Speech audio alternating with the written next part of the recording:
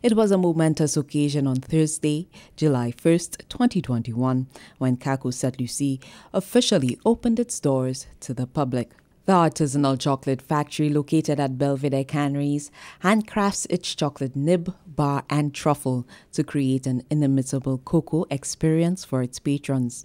Maria Jackson, operations manager and owner of Cacoa Sainte Lucie, has a background in confectionery as a pastry chef.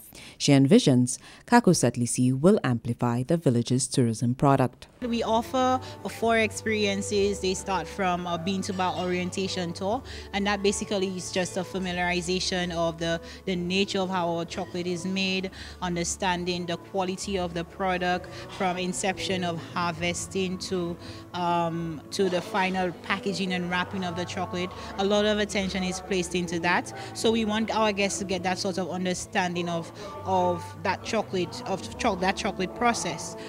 The other experience we offer is workshops. So the workshop basically is an in-depth, giving our customers or clients an in-depth understanding of how the chocolate is made and actually getting an opportunity to make it themselves.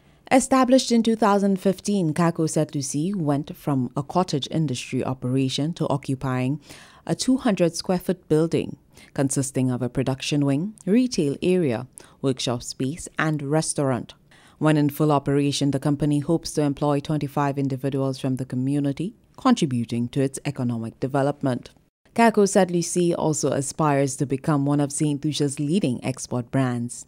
Export Saint Lucia Chief Executive Officer, CEO Sunita Daniel, says Export Saint Lucia is working with the business to assist it in realizing that dream. We've been with Cacoa Sainte Lucie from the very beginning because we've recognized the potential of the product to really go into the export markets and the international markets. So we've actually assisted them with packaging and branding.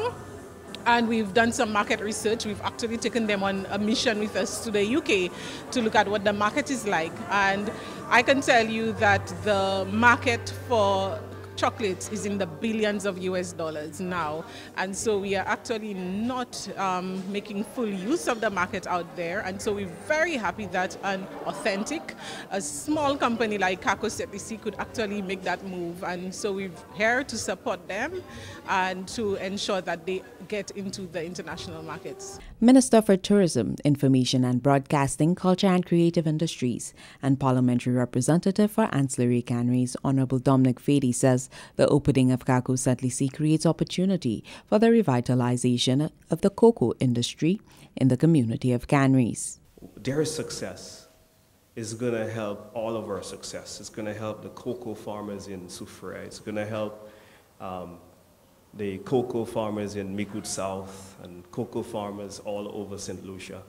And I am just so inspired, and I'm sure that so many of you are inspired by this. The Ministry of Tourism is very proud of the small part that we have played in making sure that the concessions available for this facility was approved by the Cabinet. So thank you, the Chairman of our Cabinet, Mr. Prime Minister, for your support in making sure that this small business enjoys the same tax breaks that many large companies in St. Lucia do enjoy. The community of Canneries has been the home of an icicle and keyring factory, both of which were foreign-owned.